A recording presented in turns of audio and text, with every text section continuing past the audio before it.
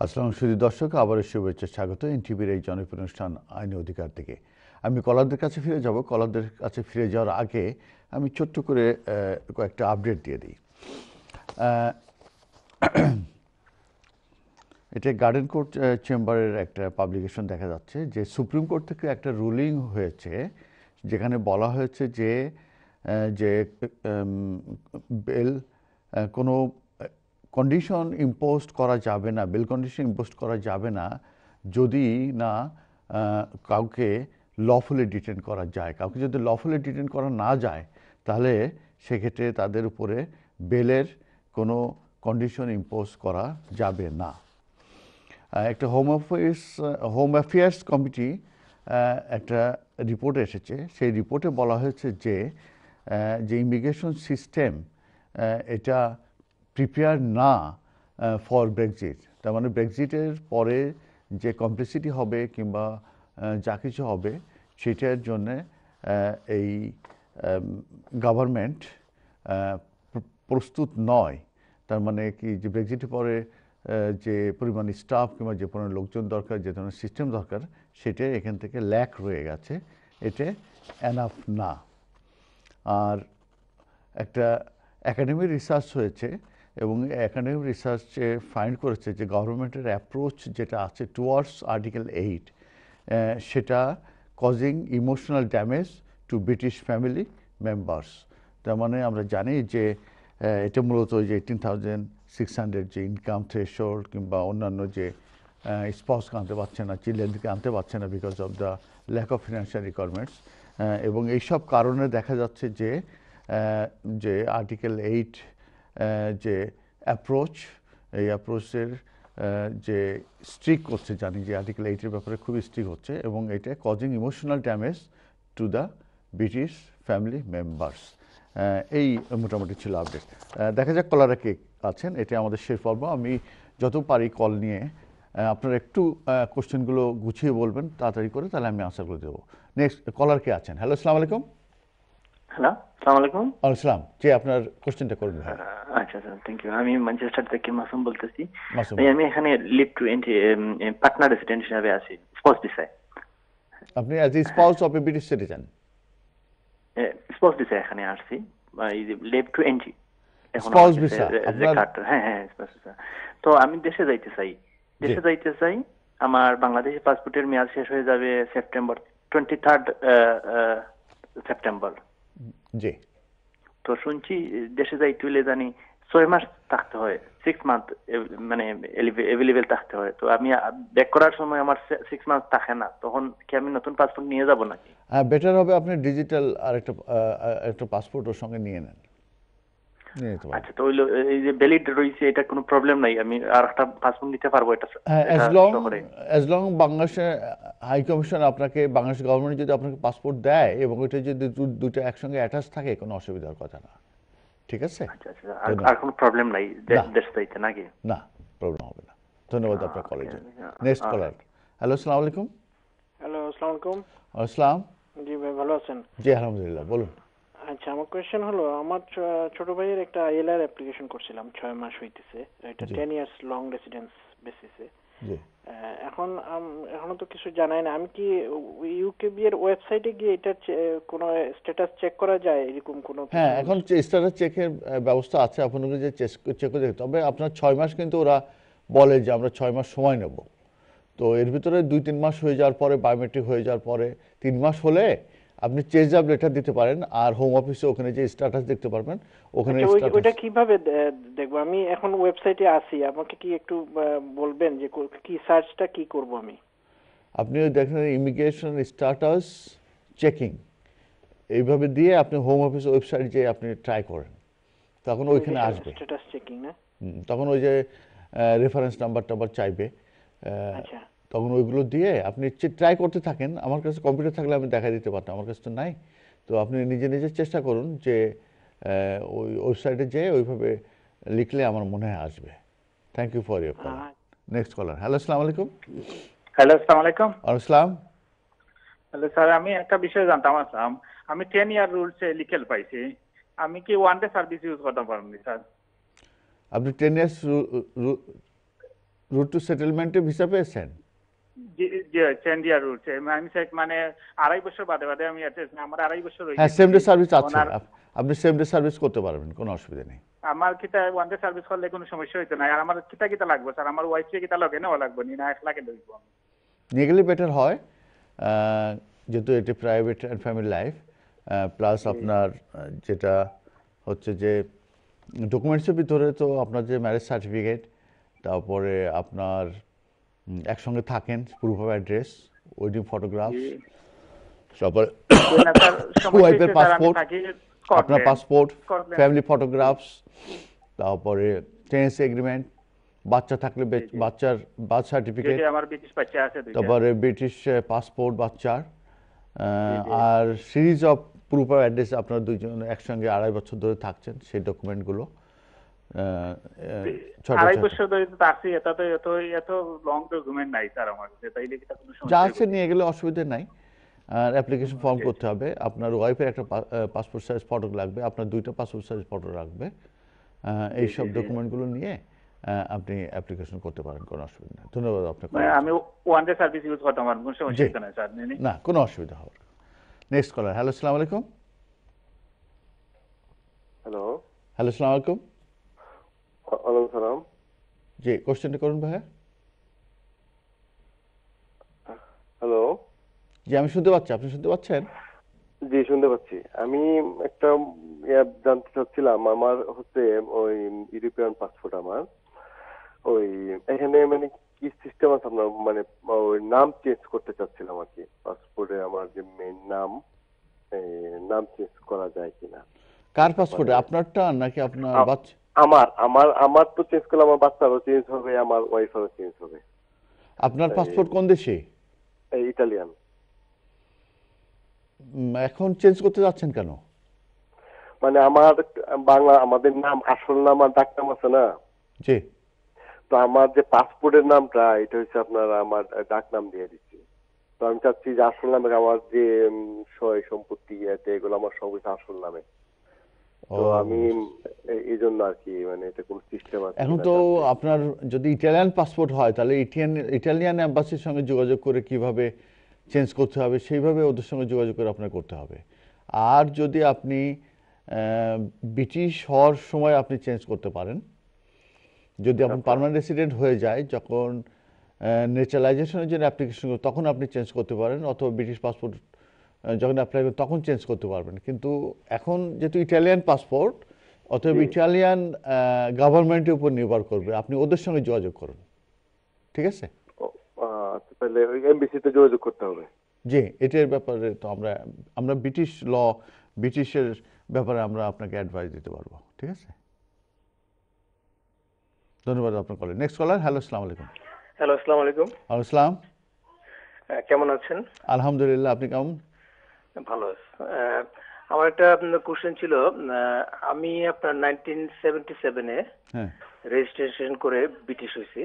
জি। এরপরে আমার একটা দেশে বাচ্চা আছে আপনার, তো আমার ওয়াইফের সাথে আপনার মানে ডিভোর্স হয়ে গেছে। এখন ওই বাচ্চাটার বয়স হলো 14 বছর। আমি ওকে এই দেশে আনতে চাইতেছি। এখন আমি কি তার জন্য ব্রিটিশ পাসপোর্ট অ্যাপ্লাই করতে পারবো? পাসপোর্ট অ্যাপ্লাই করলে মানে কি কি ডকুমেন্ট দিতে হবে, এবং এখান থেকে অ্যাপ্লিকেশনটা করতে হবে নাকি বাংলাদেশ থেকে করতে হবে?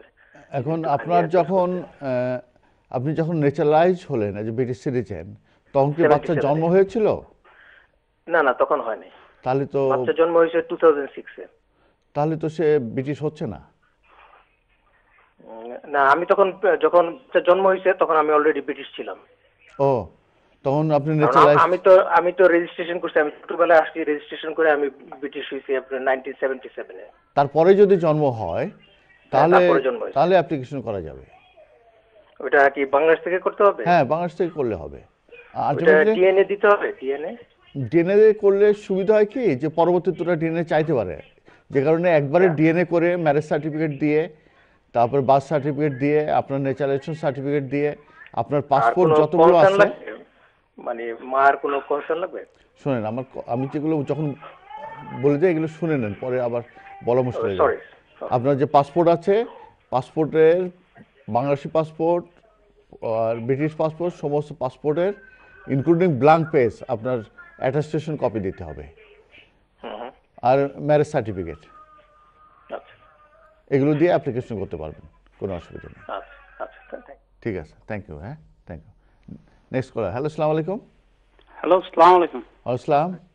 জি, আমার একটা প্রশ্ন ছিল কাইন্ডলি, এই আমার ওয়াইফ আর আমার বাচ্চা আসছিল এই দেশে স্পাউস ভিসায়। জি জি, তো আমার বাচ্চাটা তো আমার উপর ডিপেন্ডেন্ট। হ্যাঁ, তো ও এখন বর্তমানে ইয়েতে এখানে একটা স্কুলে আছে, সেকেন্ডারি স্কুলে। জি তো এখান থেকে নেক্সট ইয়ার এই বছরে আর কি কলেজে যাওয়ার কথা। তো আমি স্কটল্যান্ডে থাকি। তো এখন এখানে কলেজে বলতেছে যে মানে এর ফি লাগবে। বাচ্চা কয় বছর ধরে আছে এদেশে? স্কুলে না, এখন এই তো আসছে তো মাত্র 2 ইয়ার্স। এই বছরের শেষে এদেরকে আবার এক্সটেনশন করব। হ্যাঁ, সমস্যা হচ্ছে কি 3 বছর না হলে রেসিডেন্ট ওরা হোম স্টুডেন্ট হিসেবে ধরে না। ও আচ্ছা, 3 বছর না হলে ওদের জিজ্ঞেস করেন যে কেন হোম স্টুডেন্ট হিসেবে ধরা হচ্ছে না, ওরা বলবে যে যেহেতু লেস দেন 3 ইয়ার্স, 3 এর মধ্যে 3 ইয়ার বলছে, ওটা বলছে। হ্যাঁ, তাহলে ওইটাই কারণ। এখন এটার বাইরে কিছু, যে কারণে ওরা ওভারসিজ স্টুডেন্টদের মতো ফিস ধরবে, হোম স্টুডেন্টদের মতো ফিস ধরবে না।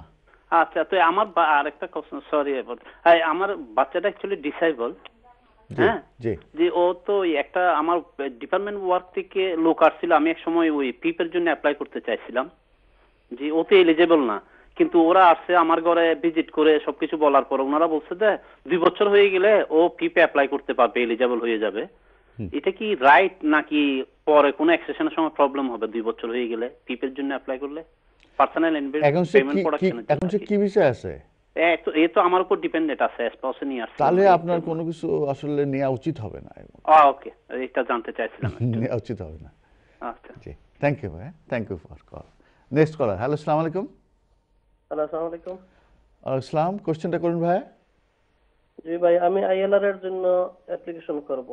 এখন 18,600 দেখাইতে হয়তো আমি এবং আমার ওয়াইফ মিলে। এখন একজন বলল যে 6 মাসের পে স্লিপ দেখাইলে হবে, যেমন 9,300 অর্থাৎ 10,000 এর মতো। যদি আমি এবং আমার ওয়াইফের 6 মাসের পে স্লিপ দিয়ে দেই, এটা কি হবে? এখন আপনাদের জব কি? আপনার জব একটাই?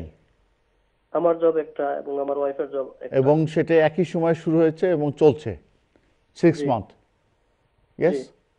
হ্যাঁ, তাহলে কোনো অসুবিধা নেই। দুইটা জবই যদি প্যারালাল একই সময় কনকারেন্টলি যদি 6 মান্থ হয়, তাহলে আপনার ওয়াইফের 6 মান্থের পে স্লিপ, আপনার 6 মান্থের পে স্লিপ, 6 মান্থের ব্যাংক স্টেটমেন্ট, যে এই 6টার যে পেমেন্ট, এটা ব্যাংকে রিফ্লেক্ট করতে হবে, ব্যাংক অ্যাকাউন্টে, আর লেটার ফ্রম এমপ্লয়ার। এই 3টে ডকুমেন্ট হলে আপনার ফিনান্সিয়াল রিকোয়ারমেন্টস আপনি স্যাটিসফাই করতে পারবেন। ঠিক আছে? তাহলে 6 মাসের দিয়ে দিলেই হবে, কোনো প্রবলেম হবে না? জি, কোশ্চেনটা কি বললেন? এই 6 মাসের পে স্লিপ দিয়ে দিলেই হবে? আপনার 6 মাসের, তার 6 মাসের দিলেই ওরা 6 মাসই এটা কাউন্ট করবে। আর বেশি দিতে চাইলে আপনি দিয়ে দেন, ওরা কাউন্ট করবে 6 মান্থ। ঠিক আছে? ওকে, ধন্যবাদ আপনার কলেজ। নেক্সট কলার। হ্যালো, আসসালামু আলাইকুম। হ্যালো, আসসালামু আলাইকুম। আসসালাম। আমার একটা প্রশ্ন ছিল, আমি 10 ইয়ার্স রোডে ভিসা পাইছি। জি। এখন আমি নো রিকোয়েস্ট টু পাবলিক ফান্ডের জন্য অ্যাপ্লাই করব। জি। Because my wife under the medical condition. এখন আমার কতদিন টাইম লাগবে অ্যাপ্লাই করলে, প্লাস ডকুমেন্টস, সোশ্যাল সার্ভিসে কোন ধরনের রাইটিং দিলে আমার অ্যাপ্লাইটা হেল্পফুল হবে, একটু বলবেন প্লিজ। এখন আপনাকে আদৌ দেবে কিনা without request to public fund, very difficult. যাদেরকে দেয় তারা ওরা একবারেই দিয়ে দেয়। যদি তো যেহেতু আপনি চেষ্টা করেন, আপনি লেখেন, লিখে দেখেন ওরা কি বলে। কতদিন টাইম লাগবে? সময়ের ব্যাপারে তো 2-3 মাস লাগবে। আর সোশ্যাল সার্ভিস কিরকম সাপোর্টিং লেটার দিলে ভালো হয়, কি রকম রাইটিং দিলে, মানে কি লিখবে লেটার, ওটা একটু বললে ভালো হয়। আমার মনে হচ্ছে যে আপনার ওয়াইফ যদি সিরিয়াসলি ইল থাকে, উনি কি ডিএলএ পাচ্ছেন? ইয়েস। ডিএলএ যদি হয় তাহলে কেয়ারার, যেহেতু কেয়ারার তো পাবলিক ফান্ড আপনি তো নিতে পারেন না, তাহলে এখন বলতে হবে এইভাবে ওনার যে মেডিকেল আছে সেগুলো দিয়ে দেন, প্লাস সোশ্যাল সার্ভিসে চিঠি নেন যে আপনি ওনারে লুক আফটার করেন। ঠিক আছে? হ্যাঁ, লুক আফটার করেন, এইভাবে দিয়ে তাহলে বলেন যে যেহেতু লুক আফটার করি আমি কেয়ারার, তাহলে কেয়ার অ্যালাউন্সের জন্য আমার ইন্টাইটেল করা হোক, আমি যাতে নিতে পারি। তাহলে আপনি কেয়ার অ্যালাউন্স নিলে পরবর্তীতে অ্যাপ্লিকেশন এক্সটেনশনের সময় এটা রিফিউজ করে দেবে, কারণ আপনার তো without request to public fund. বুঝতে পেরেছেন? ওকে, থ্যাংক ইউ ফর কলার। শুধু দর্শক, আমার হাতে আর একেবারে সময় নেই, আমি আর কল নিতে পারছি না, এই জন্য অত্যন্ত দুঃখিত। আমাকে অনুষ্ঠান শেষ করতে হবে।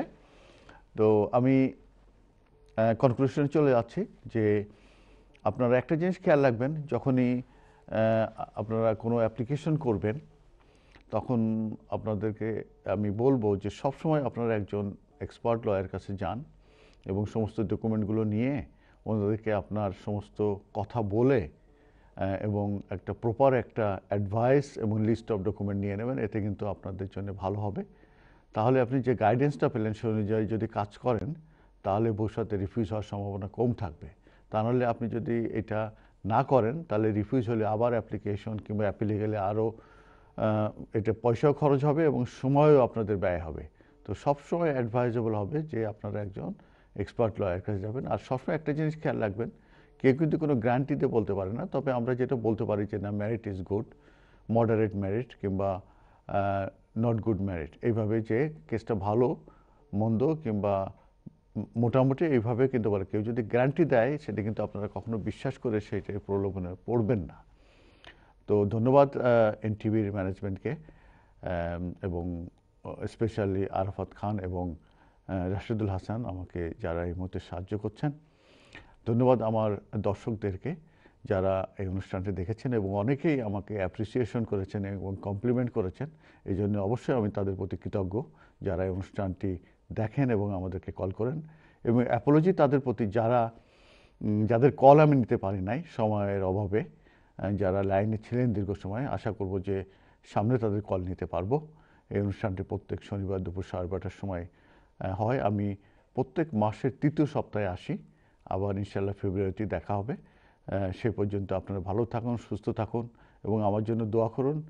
এবং এনটিভির তরফ থেকে আপনাদেরকে শুভেচ্ছা এবং স্বাগত। আমি এম কিউ হাসান এখন বিদায় নিচ্ছি। আল্লাহ হাফেজ। আসসালামু আলাইকুম।